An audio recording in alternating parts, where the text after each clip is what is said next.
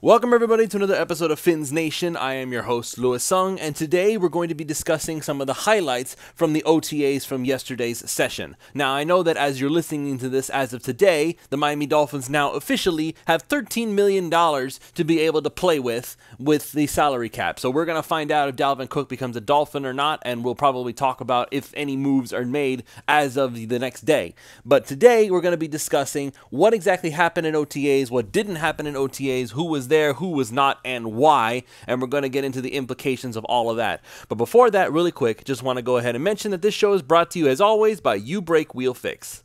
You Brake Wheel Fix is the complete automotive wheel solution. Ever parked too close to the sidewalk curb? You Brake Wheel Fix specializes in the repair of damaged wheels from bends, cracks, and curb rash. Or maybe your wheels are faded or peeling. You don't need to replace them, as You Brake Wheel Fix can refinish them to like new.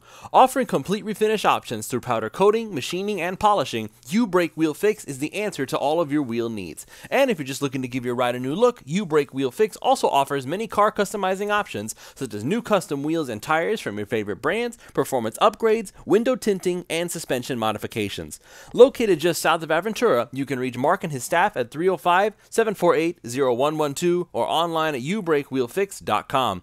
They are really active on all social media platforms at You Brake Wheel Fix, so shoot them a DM on Instagram, Facebook, or Twitter and get an estimate in just minutes. So don't delay, go to You Brake Wheel Fix and start customizing your ride to show off your Dolphins fandom today.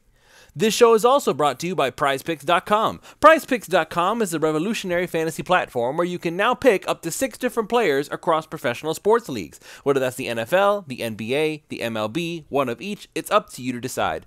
Just choose whether your chosen player will get more or less than their projected stat. They give you free squares, such as a Nikola Jokic free square that's available right now, special Taco Tuesday promos, Flex Friday specials where you can get your money back if you lose or multiply the amount of money you can normally win. With offers like that, it's hard to justify not signing up at this point. So use the promo code FIVE, that's F-I-V-E, and they will match up to $100 on your initial deposit when you first sign up. Again, that's promo code FIVE, F-I-V-E. Go to PrizePicks.com, deposit your $100, and let PrizePicks give you $100 of their dollars for you to play with and get started winning today. Alright, so we're going to go ahead and get into some of these highlights here. Now, again, the media is allowed to see OTAs it feels like maybe once a week, really.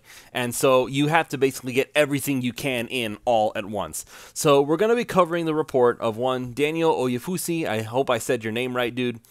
He is with the Miami Herald, and we're going to discuss some of the things that he saw that stood out to me and what I think of those things that he said stood out. Now, first and foremost, once again, we're seeing Robbie Chosen / Chosen Anderson / Robbie Anderson / Robbie with an I-E Anderson making some big-time plays. So I still remember when the Dolphins went ahead and brought in this guy, whatever name you want to call him by, everybody was saying that he was just going to be another camp body. He's going to be a veteran minimum type of player. He doesn't really have much left in the tank. He's just coming on a cheap discount because he wants the opportunity to compete in camp so that he can play on his home turf. But it seems to me that he's making some major plays pretty much every time he's touching the field. And in many of the videos that the Dolphins are putting out on their Twitter account, he seems to be a focal point of a lot of them. So the longer this goes on and the longer we hear about all the cool things that he's doing with Tua Tagovailoa throwing him the football, it seems more and more likely that Robbie Chosen, I'm going to just go with that because that's the last thing I remember now. It seems more and more likely that Robbie Chosen is going to end up staying on this team. And that's not a bad thing. The fact that the Dolphins were able to find somebody who's good enough at such a cheap price, Robbie Anderson, I did it again, Robbie Anderson. I don't know what to call him anymore. I'm going to call him everything in this show by the time we're done. Chosen Anderson, I'm going to stick with that because that's what I got used to. I promise, that's it. This is it. Chosen Anderson, that's what I'm going to call him. So, Chosen Anderson, he came in, had a rotten season with the Arizona Cardinals, could not get along with the whole Kyler Murray thing, and now he came here to Miami, he came back home, he's playing with Tua, he likes Tua, he respects Tua, and it seems to be showing because Tua seems to be giving him a lot of love during these OTAs. Now, granted, Everybody looks great on offense when the pads are off. Nobody's hitting each other. There's not a whole lot of pressing. It's all just basically running around and doing 7-on-7s. And when those are literally designed for the offense to look good and get their reads all settled. So that's exactly when you expect the Dolphins to look really good on offense. So we will see what happens in training camp when things start to even out a little and you're able to get a little more physical. Can Chosen Anderson keep up then? We shall see. But as of right now, if I had to make a guess, I would assume that based on the comments that were made, Cedric Wilson was talking in terms that were basically very safe. He was asked how he feels about being here in Miami, and so he's saying that he's here, he wants to be here, he likes it here, and right now he is here, so he's going to focus on doing the best he can every single day, blah, blah, blah, blah. Those are always the answers. But it seems to me that He also mentioned that he's going to let his agent deal with all this stuff and not to bother him about it every single day. So it almost feels like, to some extent, he's expecting something to happen in the near future, as if he doesn't expect to be on the roster when the whole thing goes down. So the season starts. It's very possible that Cedric Wilson will have a new home.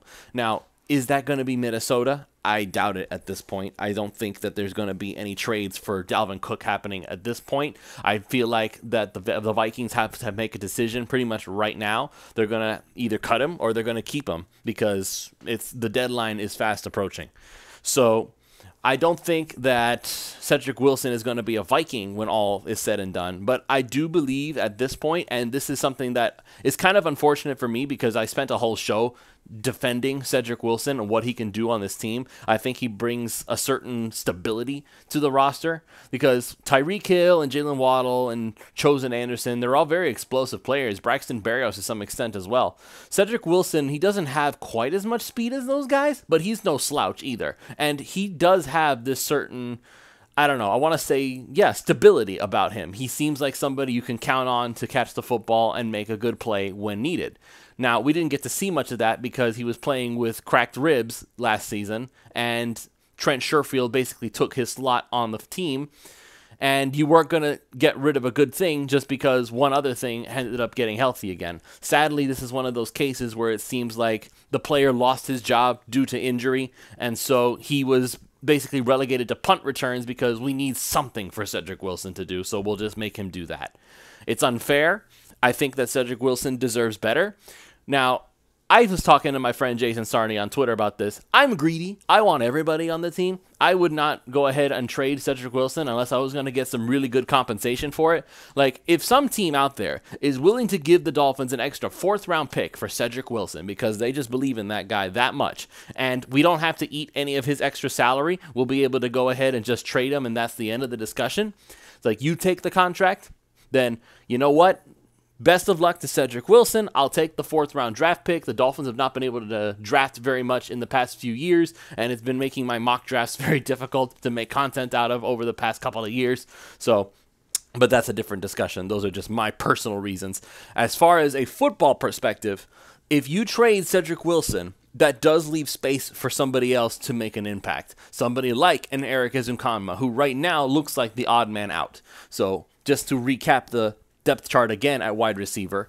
Number 1, Tyreek Hill. Number 2, Jalen Waddle. Number 3, you're going to either have Chosen Anderson or Cedric Wilson or Braxton Berrios. Oh, by the way, I just named 3 other guys, so that's 3, 4, 5. Let's say they all stay. That's 5 receivers right there. And you haven't even touched the young guys yet. All those guys are veterans. So who are you bringing in? Eric Ezukanma is number 6? Do you even have enough space for all those wide receivers? What about all the running backs you're going to be keeping? You know for a fact that the Dolphins are going to be keeping Raheem Mostert on the active roster. You know for a fact they're going to be keeping Jeff Wilson on the active roster. You know for a fact that they're going to be keeping Alec Ingold as well. And you know that Devon Achane is going to be getting snaps too. So if you count Ingold, that's 4 running backs already. And that's even assuming that Savon Ahmed doesn't make the final roster, which he very well might because you never know with this team at this point. And then there's the whole tight end position. How many tight ends can you keep? Durham Smythe is 1. You're probably going to keep Tyler Kroft. You were willing to pay him. Eric Saubert, that's 3. And are you going to let Tanner Connor and Elijah Higgins fall to the practice squad if they make it past waivers? There are a lot of teams who were talking to Elijah Higgins and saying, we're going to turn you into a tight end. It's very possible that if the Dolphins don't put him on the active roster somewhere, some team is going to claim him and say, aha, now we can take on this project. I'm actually more concerned about Elijah Higgins than I am about anybody else on this roster being claimed at this point. Because if other teams were interested in making him a project, then there's a very high possibility that if the Dolphins end up putting him on waivers, he's not going to make it past. Somebody will claim him, and then the Dolphins will be out of luck. They'll have lost one of their draft picks. So I feel like Elijah Higgins is going to have to get a spot on this roster somewhere. So maybe Tyler Kroft ends up being the odd man out at that position, which I'm not going to lose any sleep over by any stretch of the imagination. It's not like Tyler Kroft is the end-all, be-all for this roster. So we'll see on that. Want to go ahead and talk about another thing that caught everybody's attention. So Jalen Phillips continuing to make a lot of would-be plays in the backfield. Again, all this has to be with a grain of salt because there is no actual pads on right now. Everything is just theoretical in its base. But Jalen Phillips is still making a lot of would-be plays on defense. So once the pads come on, I can't wait to see how well he's going to do. Speaking of that, offensive linemen. So Isaiah Wynn and Cedric Ogbuehi, they're all part of the roster now. So they're all competing for the right tackle position. It's actually kind of interesting because the Dolphins were doing their media availability today, and one of the players that were talked to was actually Cedric Ogbuehi. And he was asked about this whole situation, right? About the fact that he's here in Miami. So he said, and I quote, why did he choose to come to Miami over everything else?